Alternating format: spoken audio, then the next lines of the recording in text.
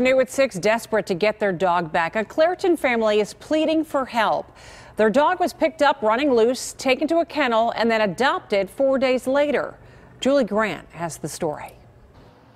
The woman who owns the Gaydos-Behanna kennel is also an animal control officer. She would not go on camera, but she did do an interview with me off camera, saying that she gave the family fair warning that she would adopt the dog out after 48 hours if they didn't pay her kennel fee.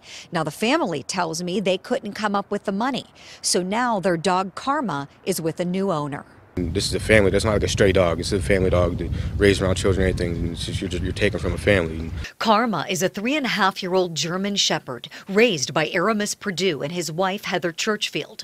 All her life, Karma has lived with them and their children. On Sunday, they say Karma pushed open a window and got loose. She knows exactly, perfectly well whose dog it was. 100%. She knows whose dog it is. Exactly. Because we've had run-ins, a time or two before. Robin Gaydos-Behanna says she got 2 calls of a dog running loose and sent one of her kennel volunteers to pick up the dog and bring it to her kennel. She says the dog is legally considered unlicensed because it wasn't wearing this blue tag around its neck. Perdue says he brought the paperwork but could not afford the $150 kennel fee.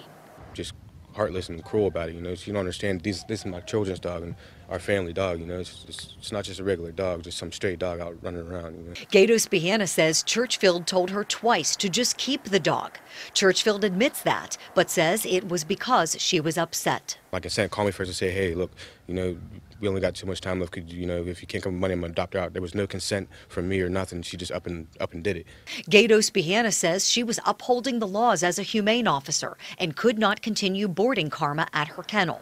She adopted Karma out to a man on Thanksgiving. If I could speak to him and explain the situation, let my kids speak to him, he'd probably understand, that he would give the dog back.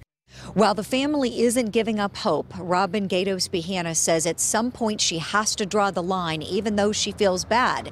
She tells me that she has been through this same situation twice before with the family's dog Karma.